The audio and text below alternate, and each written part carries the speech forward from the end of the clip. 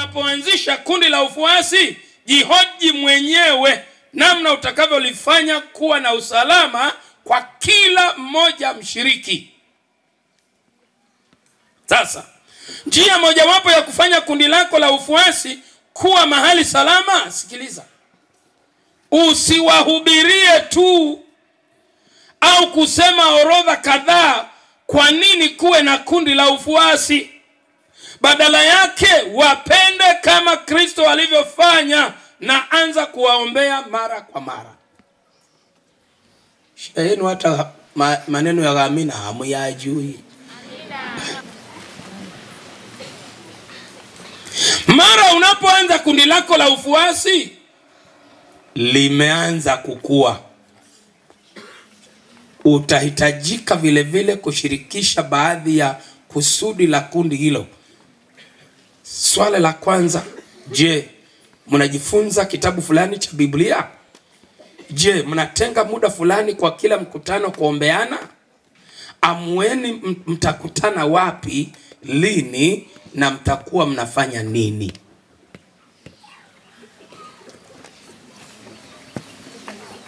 Halo, niruke hatua ya pili. Kumbatia. Fanya nini? Unapokuwa umejua watu, umeshawajua watu katika kundi lako, na labda unawajua tayari, wakumbatie kama walivyo na wanakotoka. Narudia hilo. Wakumbatie kama walivyo na wanakotoka. Huwezi kudumisha kundi la ufuasi wakati umeanza ubaguzi.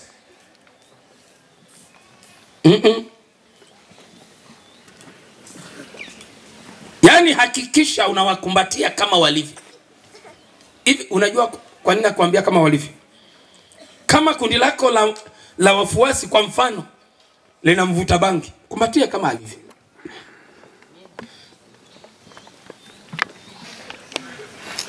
Lina mlevi, mkumbatie kama.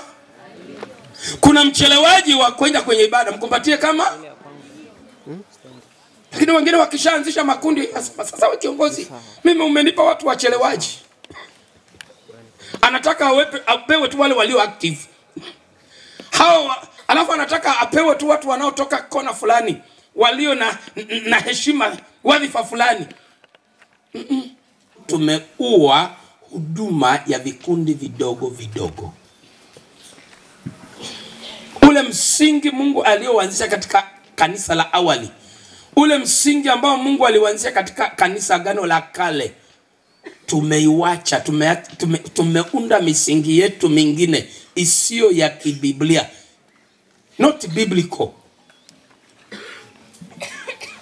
Tumetumia psychology na sociology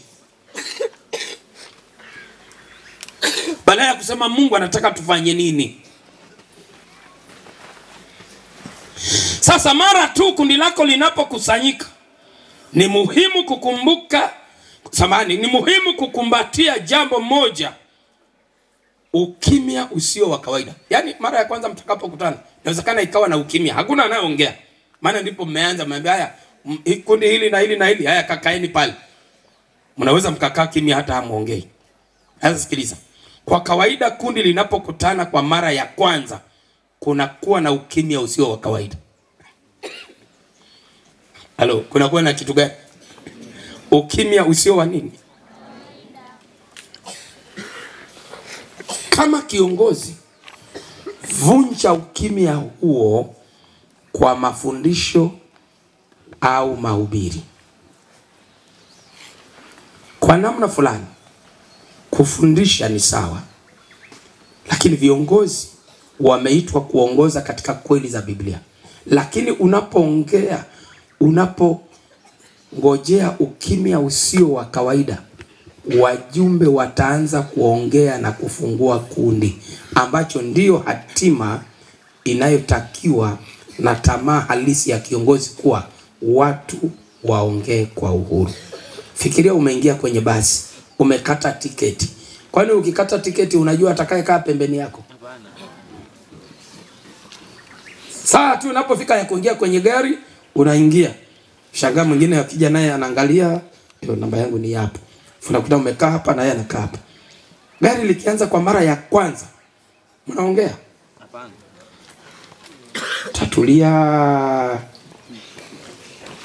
Lakini walio wepesi wa kufanya uinjilisti, akiingia tu, bwana habari ya asubuhi, nzuri, ananyamaza. Maana hajajuana. Gari likishaanza likienda mwendo kama dakika 10, 20, 30, anza, unaenda wapi? Utashukia wapi? Wewe ni nani? Mazungumzo yanafanya nini? Na ndivyo makundi madogo yanavyoanza.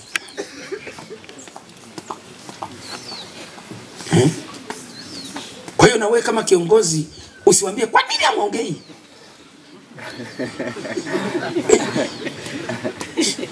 Hicho kikundi chetu cha shule ya Sabato, wewe kwa nini uchangii wewe? Nataka wanaochangia. Wewe ndio hujajua. Anza taratibu, utashangaa wanaanza kufanya nini? Kuchangia. Watu hawaanzi mara moja. Hivi nikuulize swali la kufikirika. Swali la nini? Nikuulize swali la nini?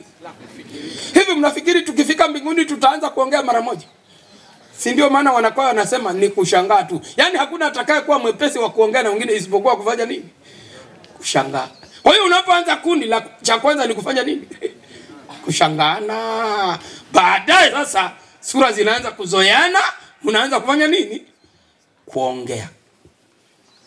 Kama viongozi wa makundi ya ufuasi, tunapaswa kuwafanya watu wajisikie wanasikilizwa na kufahamiwa. Kwa ajili ya hali hii, hatuwezi kuziba kila pengo na kila dakika kwa maneno yetu, lakini tunapaswa kuruhusu makundi waongee kwa muda mwingi wa mkutano.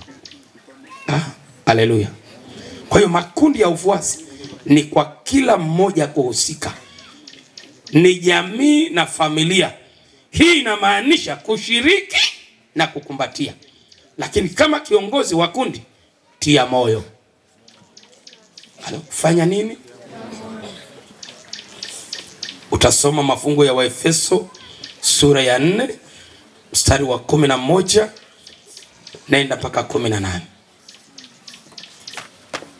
Kundi lako na wewe mwenyewe mnapokuwa katika mahusiano yenu na Mungu na ninyi kwa ninyi, mtie moyo kila mmoja katika kundi kutumia karama zake kumjenga kila mmoja katika sehemu ya aya hii. Mwili wa Kristo ni onyesho zuri sana la namna Mungu anavyofurahia mahusiano. Kwa hiyo hivyo anamtia kila mmoja kwa mwingine katika kweli, upendo na ukomavu wa kiroho. Hatua ile ya mwisho sasa, tathmini. Fanya nini? Jamani, fanya nini? Jitathmini mwenyewe namna ulivyoongoza na namna muda pamoja na kundi lako ulivyotumika. Sikiliza, namba 1, kuwa mkweli. Kuwa nini? Wakati mwingine tunapoleta fomu za tathmini kanisani, wazee wangu wa kanisa mnisikilize na viongozi mnaohusika na baraza la kanisa. Tunapoleta fomu za tathmini kanisani, namba 1, wengi hawataki kuwa wa kweli. Namba 2, hamzirudishi. Hasa mkishaona hili swali lililoulizwa mbona kama linatubana sana. Sasa nikupe taarifa. Ndio maana hata tuna taarifa za maidara. Usipompelekea mkurugenzi wako, usiponiletea taarifa yako ya vijana robo baada ya robo, mwezi baada ya mwezi kama imetakiwa, mimi ninashindwa kufanya tathmini. Pili, nikishindwa kufanya tathmini, hata nikija mtaani kwako ninashindwa kukusaidia. Lipi nikusaidie? Maana si lazima nizungumuze niliyokuja nayo. Ni lazima niwe convinced kuzungumza hitaji lako. Ndio maana hata mtu anapokuja kuambia niombee, huwa mimi namwambia nikuombee nini? Maana ninaweza nikaomba mengi lakini sio hitaji lako. Kwa hiyo mchungaji anapokuja mtaani kwenu, anapokuja kanisani kwenu, Mkurugenzi anapokuja, president, katibu, treasurer, yeyote anayekuja kanisani kwenu, ni lazima ujue, je, amekuja kutimiza haja yetu? Haji kuharibu mipango yenu, anakuja hasa kwa sababu mmeshindwa kurudisha zile fomu za tathmini, au hamkuwa wa kweli. Mnaambiwa wangapi wanahudhuria kati ya 100, unasema 80. Kumbe akija anakuta ni 20. Hukuwa mkweli. Na wewe kama kiongozi wa kundi, kuwa nini? Kuwa nini? Mkweli.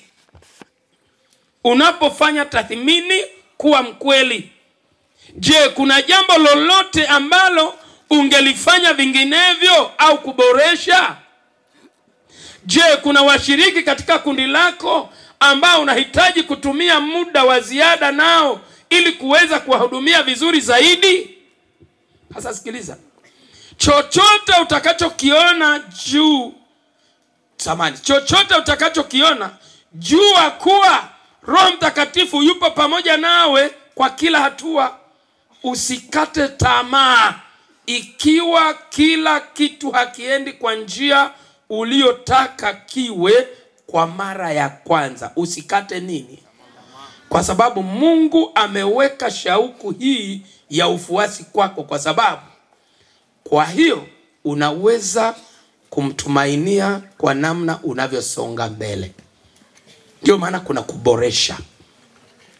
Kwa kadri unavyomuomba Mungu kwa uongozi, vile vile omba msaada na ile tunayoita mshindo nyuma, feedback, kwa wengine wa makundi yako. Naomba unisikilize tena kama kanisa.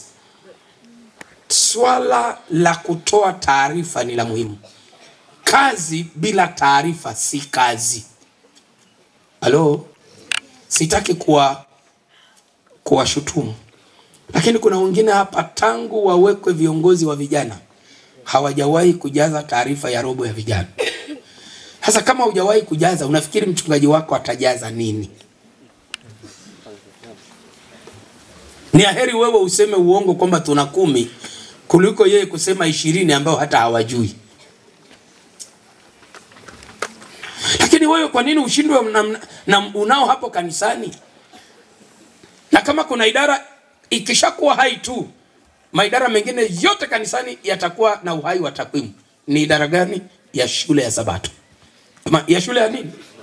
Kwa sababu shule ya Sabato inaendeshwa kwa umri. Si kwamba nimeingia lini kanisani. Yaani hata kama nimekuja leo, lini? Leo tu nimekuja hapa. Nimealikwa na mtu fulani nikaja leo kwa Waadventista wa Sabato. Leo. Siingizwi kwa darasa la ubatizo maana sijaamua kubatizwa. Siingii kwa darasa la furaha maana sijajua fundisho lolote.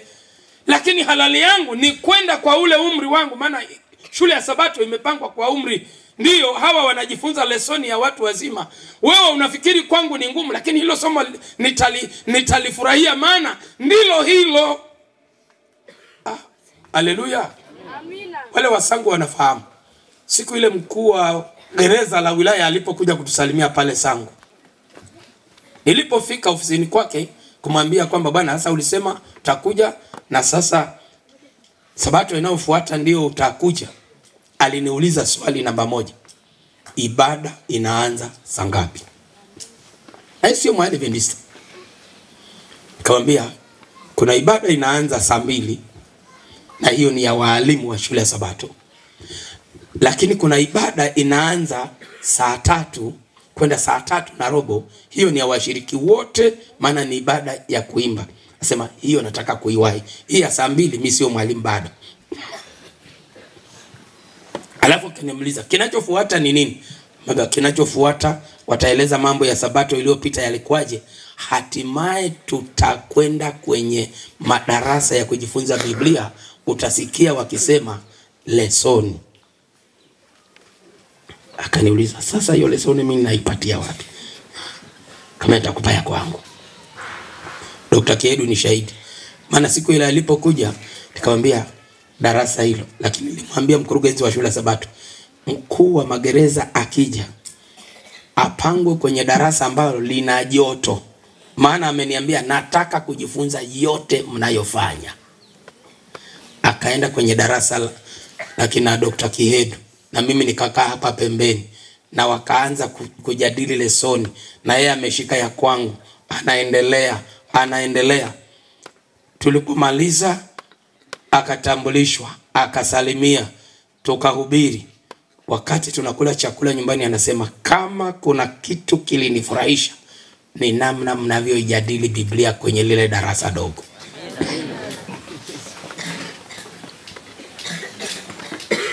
Si unaona mambo yanavyoenda? Alafu akaniambia sasa hii lesson, kaambia nenda na yako hiyo, mimi nitanunua nyingine. Na tangu siku hiyo yeye ni mteja wa lesson. Alafu sasa sijui alifanyaje, akaenda akamwambia mkuu wa wilaya kuna mahali watu wanajifunza vizuri, kuna kitu kinaitwa lesson. Hapo akapiga simu akasema mkuu wa wilaya anataka lesson. Bahati nzuri secretary wa mkuu wa wilaya ni Mwadventista Msabato. Nikampigia yule mama nikamwambia mkuu wako anataka lesson. Pastor Sangi akanunua, yuko hapa Pastor Frank. Tukampelekea lesoni, kapeleka kwa mkuu wa wilaya. Ameingia kwa size yake. Sasa fikiria huyu mkuu wa gereza ungempeleka darasa la ubatizo na hajapanga kubatizwa.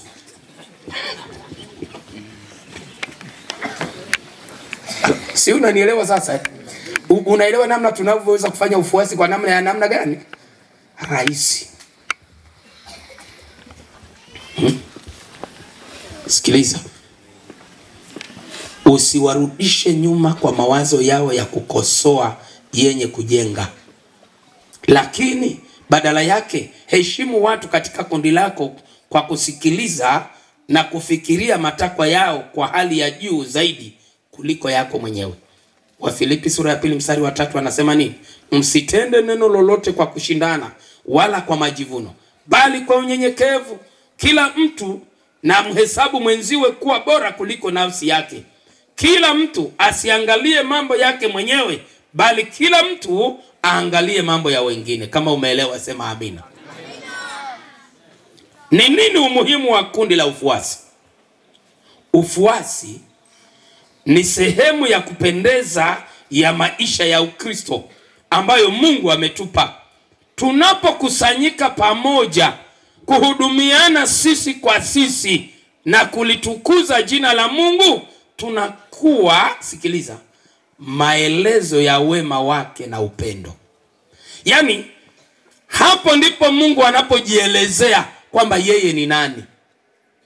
Tunaposema Mungu ni pendo, hata shuka yeye tumuone physically kwamba ndiye hivi, lakini ninavyofanya mahusiano na wengine tunaoabudu pamoja na wengine, ndipo wanasema kweli Mungu ni pendo. Haleluya.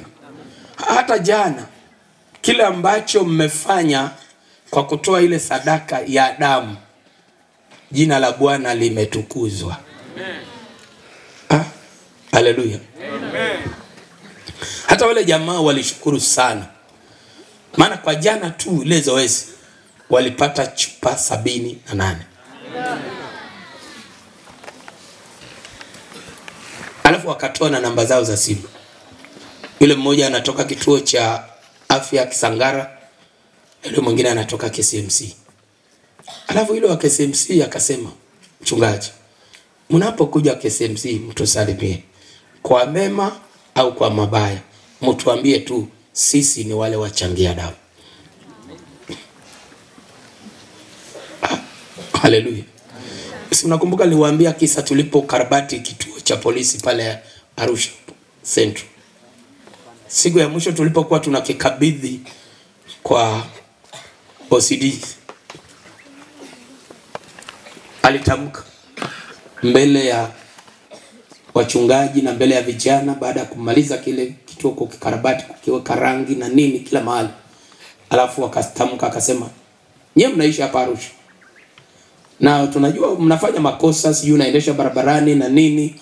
Alafu utakapokamatwa na askari yeyote hapa Arusha, useme sisi ndio tulitengeneza kituo cha polisi." Alafu akaongeza akasema, "Na sisi tutajua namna ya kukufanya uliyetengeneza kituo cha polisi." Thamini kila mmoja. Haleluya. Thamini mawazo yake. Tunaposhirikiana, tunapokumbatia, tunapotiana moyo sisi kwa sisi ndani ya makundi yetu ya ufuasi na kutathimini uongozi wetu kuwa mzuri zaidi, tunajenga mwili wa Kristo. Tunajenga jamii salama na kupendana sisi kwa sisi kama Yesu alivyotupenda sisi. Haleluya. Niingie sehemu ya mwisho. Kwa nini huduma ya vikundi vidogo vidogo? Yesu alianza huduma yake kwa kuita kundi dogo la wanafunzi 10 na wangapi? Na 2. Tutasoma katika Mathayo 8 mstari wa 18 kwenda 22. Lakini sababu ya pili, kanisa la awali lilikuwa kwa idadi. Sasa naomba hapa unisikilize vizuri. Ukienda ukisoma kitabu cha Acts of Apostles, inatuambia kabisa kwamba namna kanisa la awali lilivyokuwa. Tunaposema kanisa la awali, maana yake ni ile kanisa la mitume. Kuanzia hapo AD 31 hapo Yesu anapofanya kazi nao hapo mpaka tunapofika AD 100. Hilo ndilo linaitwa kanisa la nini? La mitume, kanisa la awali. Kwa hiyo kanisa la awali lilikuwa kwa idadi, ijapokuwa hawakuwa na jengo kubwa la kanisa. Kinachohitajika sana sio jengo kubwa la kanisa. Hilo litajileta. Jamani, litafanya nini? Kanisa la awali halikukua kwa sababu ya jengo kubwa la kanisa. Walikutana nyumba kwa nini? Kwa nyumba. Walijuana kila mmoja anakaa wapi, anafanya nini, amekutwa na nini.